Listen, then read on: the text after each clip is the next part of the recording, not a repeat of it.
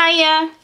So I'm doing another technique that I read about in one of my books. This time it is from the, no, not Surface Treatment. Sorry, I'm pulling the wrong book. It is from this one. It's the same people. That's why I got confused. It's the Image Transfer Workshop book.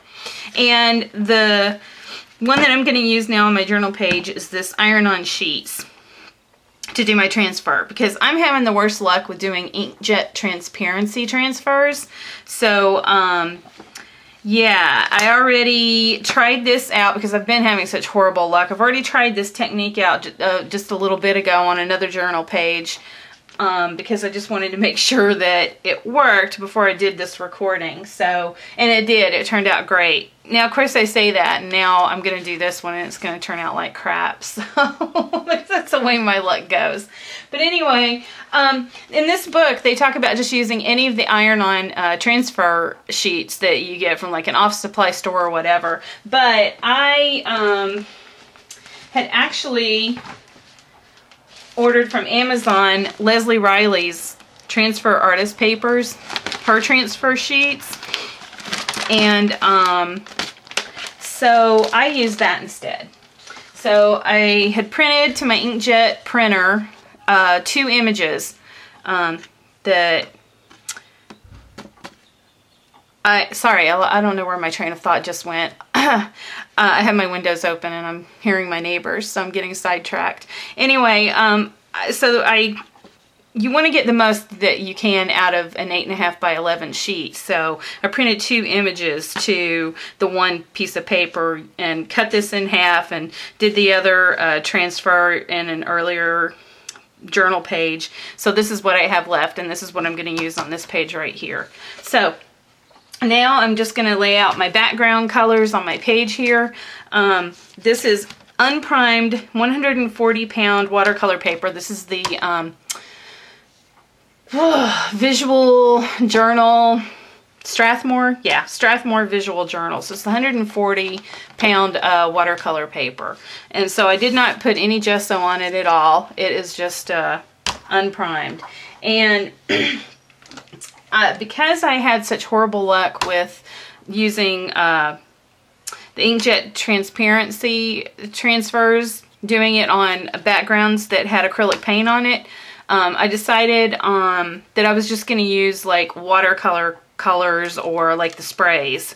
So I may bite the bullet and just go ahead and try to do some acrylic paints and see how that turns out later, but I've just been so disappointed with the way that those have come out lately that I didn't want to waste a sheet, because these are kind of expensive. I think a pack of 5, I think I paid, I want to say $10 on Amazon.com, 10 or 11 bucks on Amazon. So yeah, so it's, you know, not as expensive as the inkjet transparencies, because I think I paid like $50 or $60 for that box, but you get 50, you know, transparency sheets, so the math works out better on those.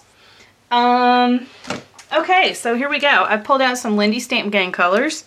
I have got Bayou Boogie Gold, Ethereal Emerald, Violaceous Violet, and Red Hot Poker Orange. So I'm going to start out with some of the lighter colors, and I'm going to do like a gradient, I guess, just going across the page here. The problem is because when I bought this graphic off of an Etsy, it was an Etsy store that I bought this from, and I got it in the sepia instead of the black, so this is a sepia color. So my colors on this page can't be really dark or this won't show up. So I got to be real careful with that. So we're going to start here with Red Hot Poker Orange. Shake my bottle up really good. And I love Lindy Stamp Gangs. I think they have the prettiest spray colors of all the manufacturers out there. The only thing I don't like is their sprayers. They clog up all the time. I think I may have mentioned that on another video, but it's so frustrating when you love something so much. But, and like that one just started to feel a little like it was starting to clog up on me. Shaking these up real good. Yeah, see? God dog it. Okay, this one's totally clogged up on me now. It won't spray. Oh, so annoying. Okay.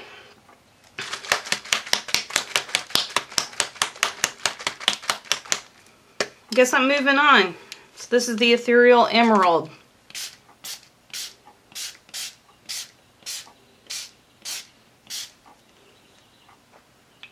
Okay. And then this is the Violaceous Violet.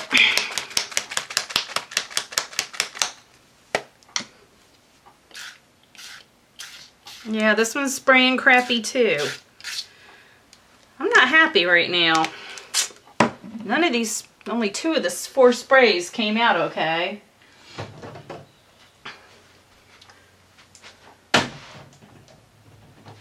Alright, I'm going to try this Jack in the Pulpit Teal just to introduce another color.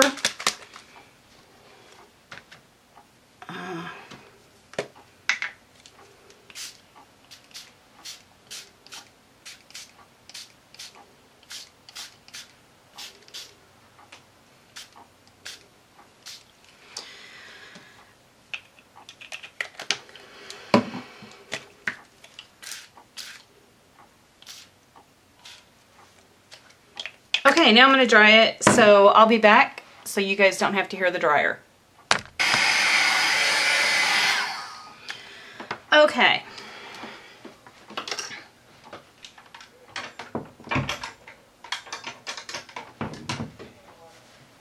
Good and dry. So,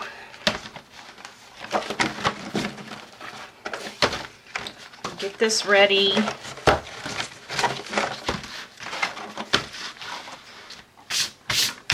Alright, I'm just getting this ready for when I have to do the iron on here.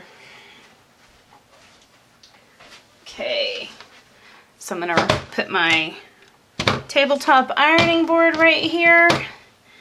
And I'm just using my regular iron. This is just a regular home appliance iron. And I am going to make sure this is totally flat. And the other thing you want to do is you want to get off as much of the, cut around your image as much as possible.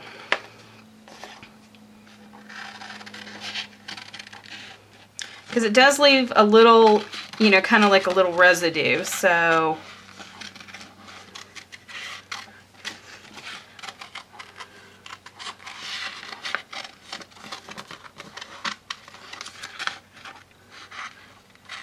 I'm sorry you'll have to watch me do this. I just cannot figure out the editing feature on my software or on my camcorder either for doing like high-speed recording and stuff. I hit high-speed recording on my camcorder and it's like in slow motion, so I don't get it.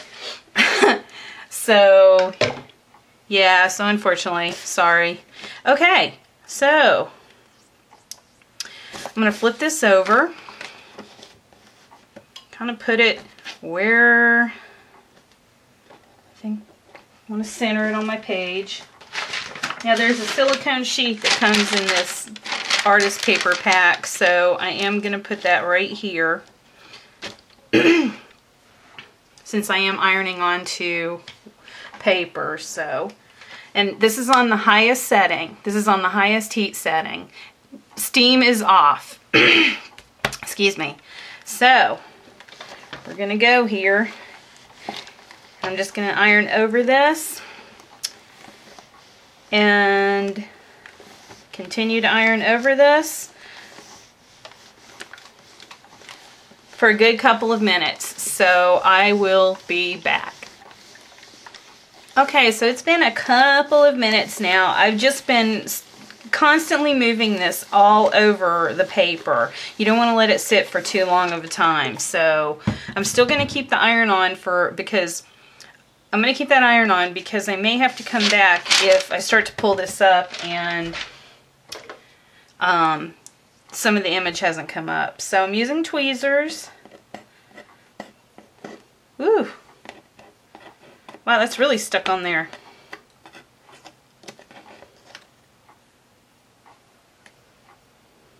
Because if the image wasn't, if you pull this up and you notice some of the image is still stuck to the transfer, you can put it back down and iron it. But it looks like this image came out great. I gotta tell you guys. Awesome! Love it. You can't really see the script. There's like script all in the background. You can't see it very well. You really needed just a white background for that to show up. But there is the image transfer. I love the way these are turning out.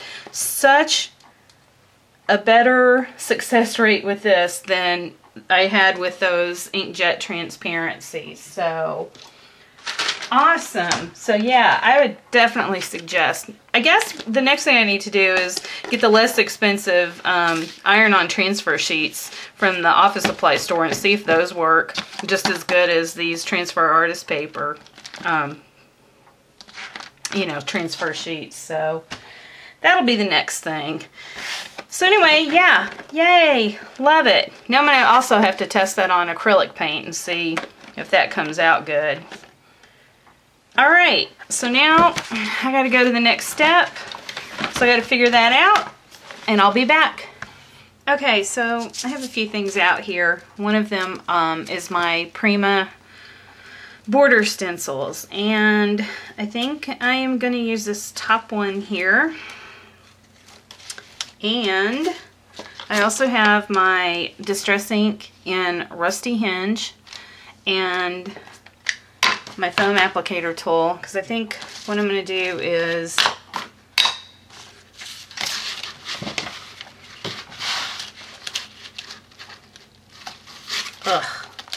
these are hard to work with because they're all connected, but okay.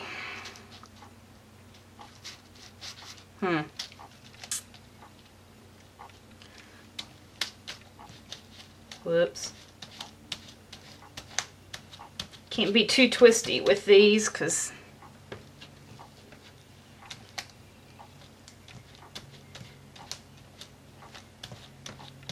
it's moving around too much, so hopefully that's okay.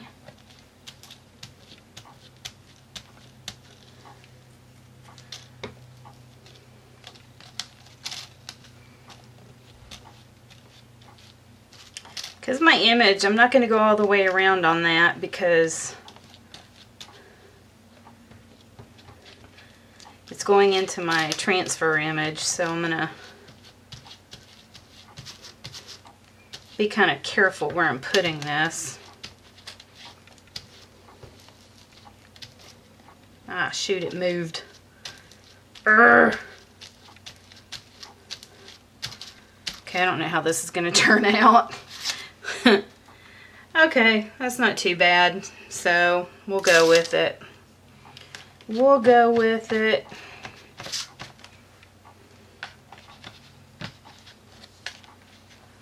Okay, then I'm going to do the same down here. Or am I? I don't know if that's too much.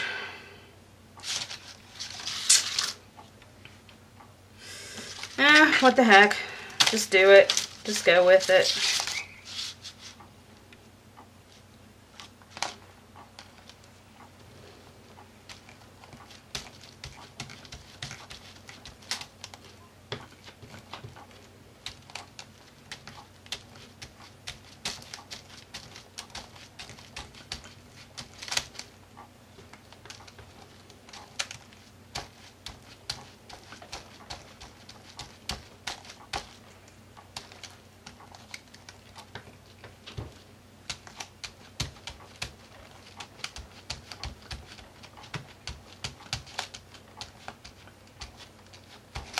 Ugh. Okay. Sorry, I didn't realize I was off camera doing that, you guys. Okay, there we go. Now, ooh, I'm inky now. Okay.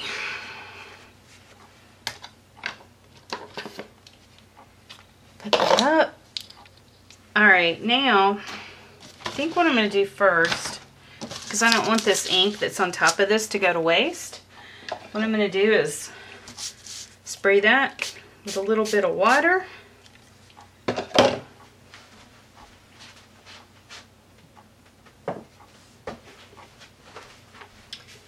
And I'm going to put some of the clean it off in this journal that I use for clean off. Just so I'm not wasting it.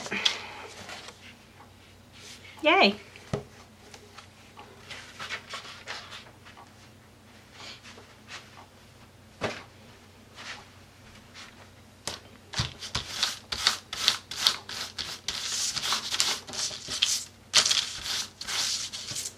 Okay, now, okay, sorry, let me get this back in frame now. Okay, and then what I think I'm going to do is pulled out one of my stamp binders, because I think I'm going to use Beautiful Abundance in here. So, I have a couple of just words on this. And I think I'm going to use the Timber Brown since I have the sepia tone on that image transfer. I'm going to grab a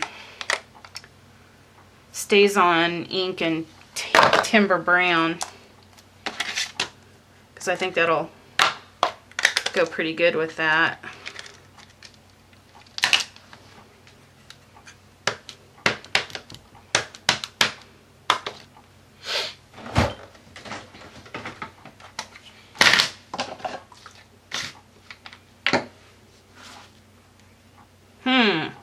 Now where to put it? Go across the... I'm going to Beautiful up here and Abundance down here, so...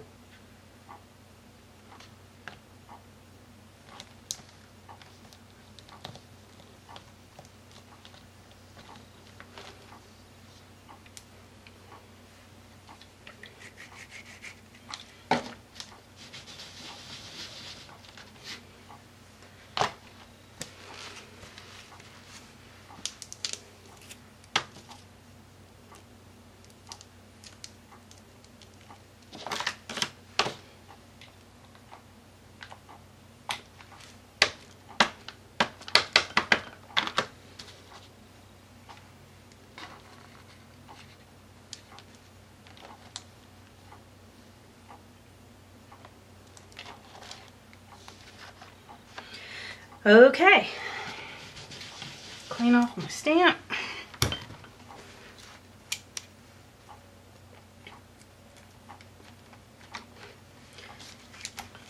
Okay, now I think just to finish it off, I think I'm just going to use a gelato and how green would look. I want to frame this out. I just frame out a lot of my journal pages. I don't know why I feel a need to do it, but I do. So I'm just trying to figure out now what color. That'll be too matchy. Matchy. God dog it. I don't know what color to go with. See, I have some of this teal, blue, greeny color, but God, I need the new gelato colors that came out just a month or two ago. Okay, I don't know if I'm going to like this color or not.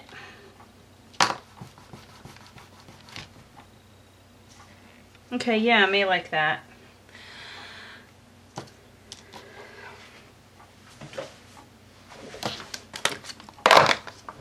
Okay.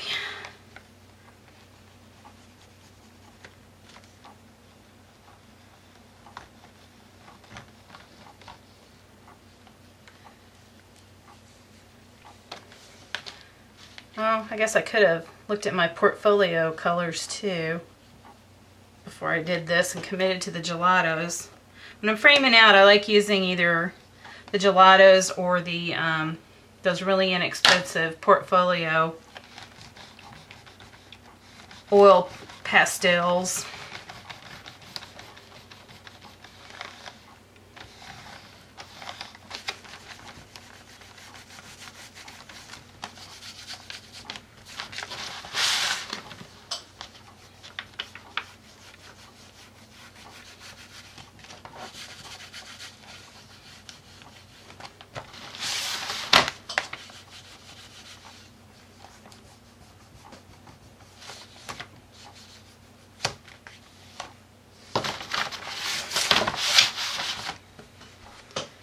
Okay, there is my page. I'm extremely happy with the way that image transfer turned out. So all I'm going to do now to finish this off is I'm going to top it with a workable fixative. Because I have a lot of stuff that's running on here. So I'll set it with this and then put a date tag on it and it'll be done. So Tap, Leslie Riley's Tap. Definitely recommend. Awesome. I'll see you guys later.